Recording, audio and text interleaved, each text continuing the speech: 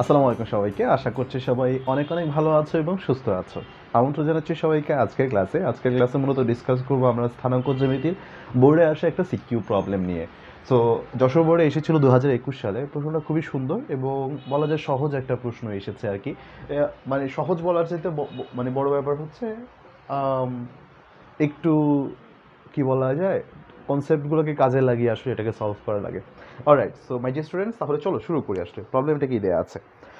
প্রথমে আমি যদি ডিরেক্টলি যাই, এখানে আমাদের একটা উদ্দীপক দেওয়া আছে। উদ্দীপকে লেখা আছে 4টি বিন্দুর স্থানাঙ্ক।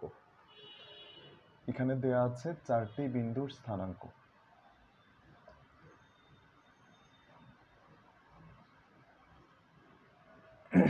চারটি বিন্দুর স্থানাঙ্ক কি কি দেওয়া আছে? এ 7 to বি -4 3 সি -5 -8 এবং ডি এক্সকিউজ মি 10 -5। কি লেখা আছে? যে 4টি বিন্দুর স্থানাঙ্ক, যা সিম্পলি এটাই উদ্দীপক দেওয়া আছে। আচ্ছা, প্রথম যে প্রশ্নটা দেওয়া আছে সেটা হচ্ছে নাম্বার 1, যে এসি সরলরেখার ঢাল জানতে চাচ্ছে। যে এসি সরলরেখার ঢাল কত?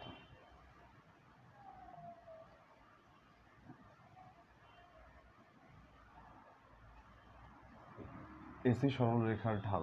আচ্ছা, ভালো কথা। আমরা এসি সরলরেখার ঢালটা বের করি। আমরা জানি এসি রেখার ঢাল কি? y2 - y1 divided by x2 - x1 ঢাল। y2 কে এসির ক্ষেত্রে y2 হচ্ছে -8 -y1 x2 - x1, আর এখানে হচ্ছে আমাদের কাছে -10 -12 5 ডিভাইডেড বাই 6। দেখো বুঝতে পারো কিনা। তাহলে আমাদের ঢাল আসে কত ভাইয়া? 5 ডিভাইডেড বাই 6। অলরাইট, এরপর হচ্ছে আমাদের কাছে আরেকটা প্রশ্ন দেওয়া আছে। সেটা হচ্ছে যার দৈর্ঘ্য ও পরিসীমা আচ্ছা, বাহুর দৈর্ঘ্য ও পরিসীমার সাহায্যে আমাদেরকে বলা হয়েছে। বাহুর দৈর্ঘ্য ও পরিসীমার সাহায্যে ত্রিভুজ এবিসি এর ক্ষেত্রফল। প্রশ্নটা লিখি, খ নাম্বার। বাহুর দৈর্ঘ্য ও পরিসীমার সাহায্যে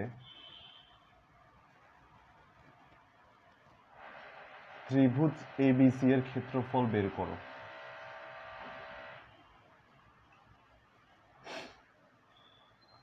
এবিসি এর ক্ষেত্রফল।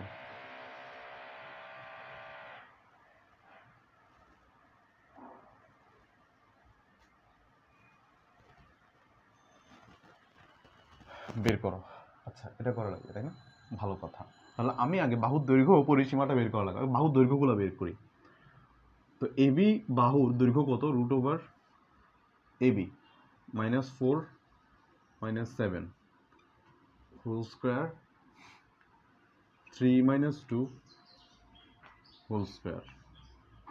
এটা হচ্ছে 121 + 1 ইকুয়াল টু √/1 2 2।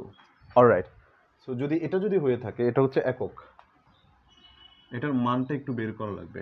সো যে মান বের করার জন্য আমাদের কি দরকার? আমাদের ক্যালকুটা একটু বের করা দরকার। অলরাইট, সো আসো আমাদের ক্যালকুতে এটার আনসারটা আসলে কত আসে একটু দেখে নিই। ফাইন, আমার ক্যালকু বলছে √/122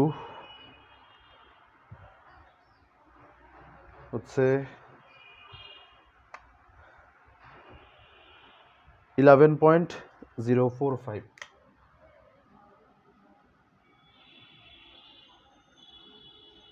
আচ্ছা,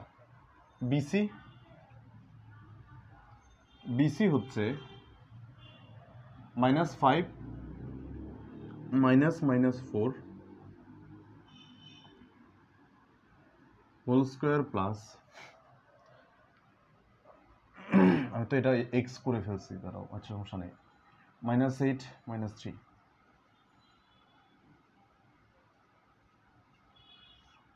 তাহলে এটা আসে কত? আবার 122 আসে, সেম জিনিস। আচ্ছা, সিএ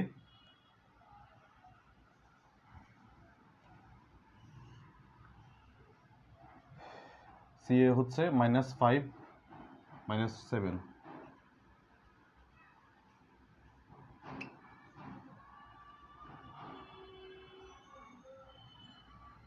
তারপর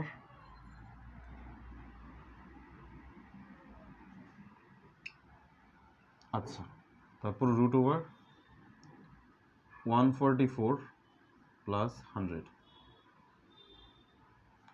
√244 কত আসে? অলরাইট অলরাইট অলরাইট,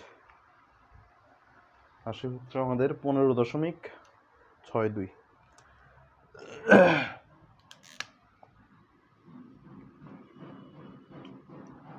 এটা তো সেম, 11.045 একক।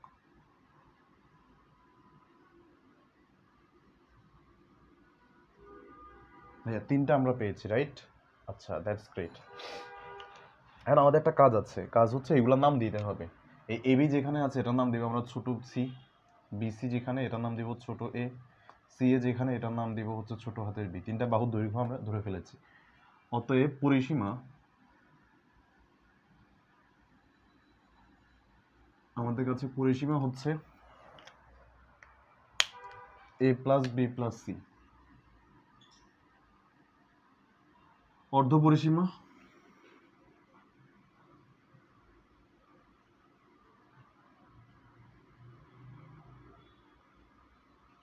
এ plus B plus C divided by 2। ওকে, এটা হচ্ছে আমাদের কাছে অর্ধ পরিসীমা। ভালো কথা, তাহলে আমরা অর্ধ পরিসীমাটা এখান থেকে বের করে ফেলতে পারি। অর্ধ পরিসীমাকে এস ধরা হয়, S equal to plus 2√122 plus 244,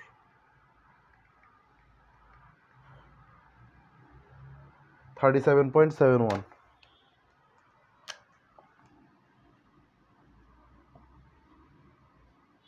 এটা হচ্ছে আমাদের পরিসীমা আসছে, পরিসীমাকে 2 দিয়ে ভাগ দিতে হবে, 18.86।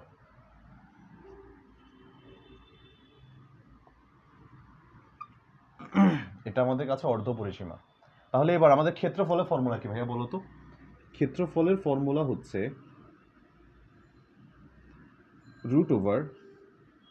√s into s minus a s minus b s minus c। ওকে, আচ্ছা গ্রেট। তাহলে এই ক্ষেত্রে আমরা যেটা দেখতে পাই সেটা হচ্ছে √18.86, এখান থেকে 11 বিয়োগ যাবে,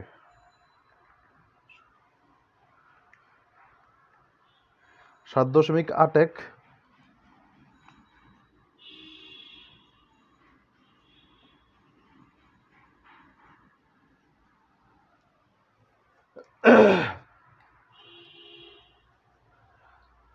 (15.62)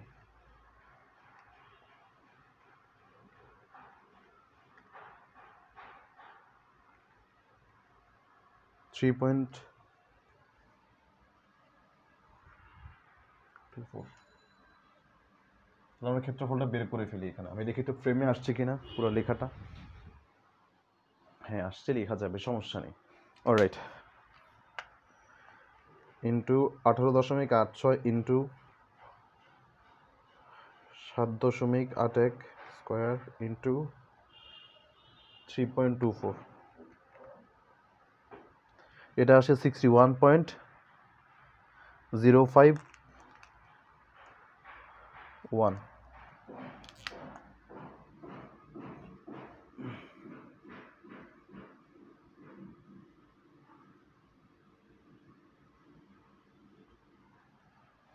বর্গ একক। So there you go.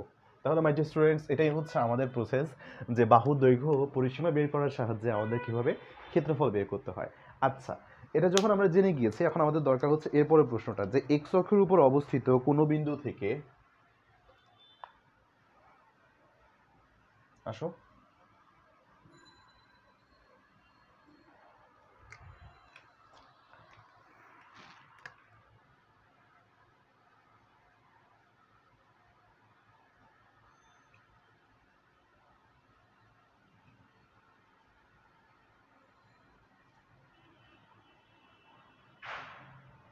অবস্থিত কোনো বিন্দু থেকে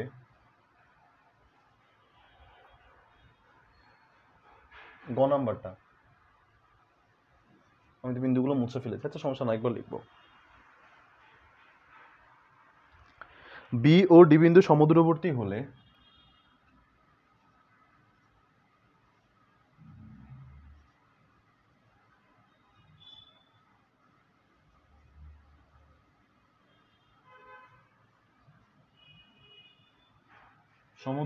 হলে বিন্দুটির স্থানাঙ্ক কত?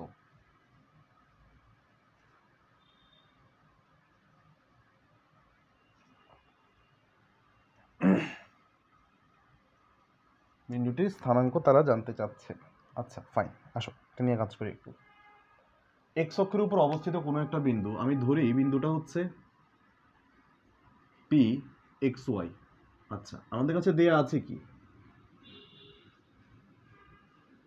দেয়া আছে এ 7 2,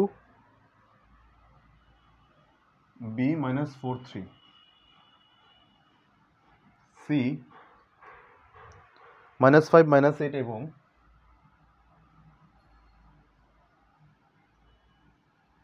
ডি 10 -5। এটা আমাদের কাছে চাচ্ছে কি, যে এই বিন্দু থেকে বি এর দূরত্ব আর ডি এর দূরত্ব, তার আমাদের দরকার হচ্ছে পিডি রেখার দৈর্ঘ্য এবং পিবি রেখার দৈর্ঘ্য। পিডি হচ্ছে x -10 হোল স্কোয়ার, y মাইনাসে +5 হোল স্কোয়ার। আচ্ছা, that's fine. PB √/(x + 4) whole square plus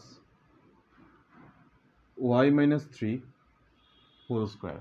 তো অতএব প্রশ্ন মতে কি বলা যায়?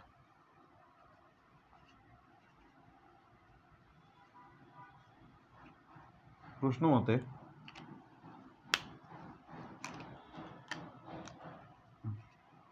পিবি ইজ ইকুয়াল টু, সমুদ্রবর্তী যেহেতু দুটো দূরত্বই সমান, তাহলে ইকুয়াল টু, এখানে বা লেখা উচিত। আচ্ছা,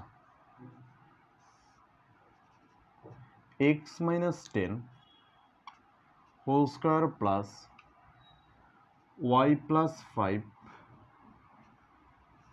এত। Okay fine.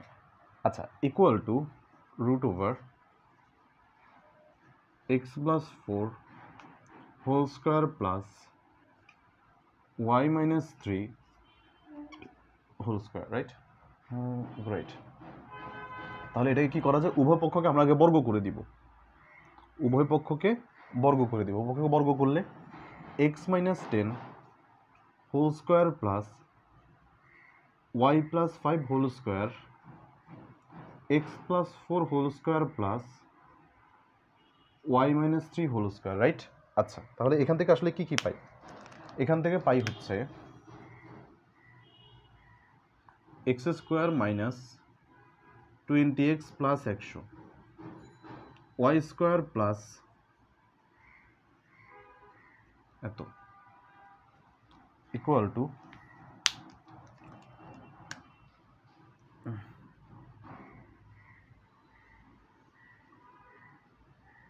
16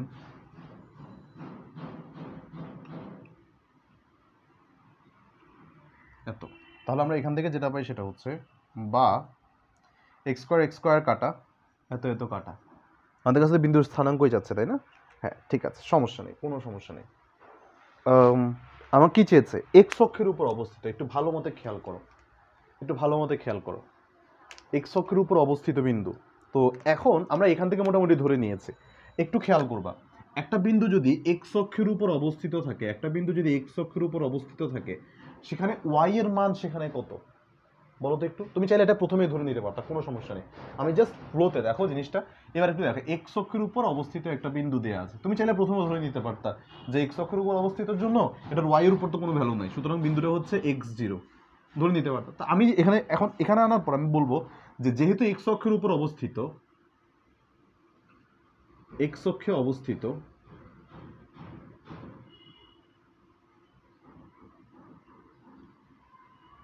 তাই বিন্দুটার কোটি 0।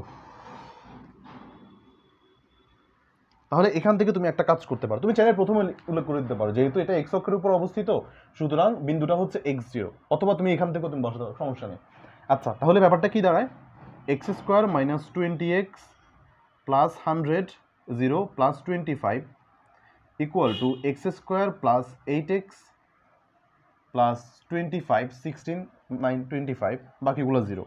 আচ্ছা, 25 কাটা, x² কাটা, তাহলে এটা আসে 28x ইকুয়াল টু 100। তাহলে ভাইয়া x ইজ ইকুয়াল টু কত, খুব সিম্পল হিসাব, 4 দিয়ে ভাগ দাও, 25/7। তাহলে এটা আসে হচ্ছে আমাদের জন্য x is equal to 100 divided by 28। তো এটাকে ভাগ দাও 4 দিয়ে, 25/7। তাহলে অতএব নির্ণেয় বিন্দুটা, এই যে এটা, এই বিন্দুটা আসলে কত হয়, অতএব বিন্দুটি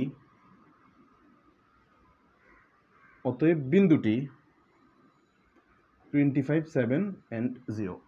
আসো আরেকবার বলি জিনিসটা, হ্যাঁ, আমাদের প্রশ্নতে আছে এক্স অক্ষের উপর অবস্থিত কোনো একটা বিন্দু। তো আমি কোনো একটা বিন্দু আগে ধরে নিয়েছি, তারপর হচ্ছে এক্স অক্ষের একটা স্টেজে গিয়ে তারপর এক্স অক্ষের উপর অবস্থিত এই কথাটা খাটিয়েছি। অথবা তুমি একটা কাজ করতে পারতো, যেহেতু বিন্দুটা এক্স অক্ষের অবস্থিত সুতরাং তার কোনো কোটি নেই, যেহেতু কোটি নেই, কোটির মান 0, অতএব নির্ণেয় বিন্দুটার স্থানাঙ্কটা হচ্ছে, যে বিন্দুটা বের করতে হবে সেটা হচ্ছে px0। তারপর এখান থেকে তুমি বের করবা, অতএব প্রশ্ন মতে যে PB is equal to PD. সুতরাং এখান থেকে আস্তে আস্তে করে সলভ করে এখান পর্যন্ত চলে আসতে পারবা। সো এটাই হচ্ছে মাই ডিয়ার স্টুডেন্টস আমাদের ম্যাথটার উত্তর। সো এই ছিল আমাদের যশোর বোর্ড 2021 সালের প্রশ্নটা। সবার জন্য অনেক অনেক শুভকামনা, জীবন তোমাদের সুন্দর হোক এবং অর্থবহ হোক। ইনশাল্লাহ নেক্সট কোনো একটা ভিডিওতে দেখা হবে। টিল দেন টেক কেয়ার, আল্লাহ হাফেজ, আসসালামু আলাইকুম।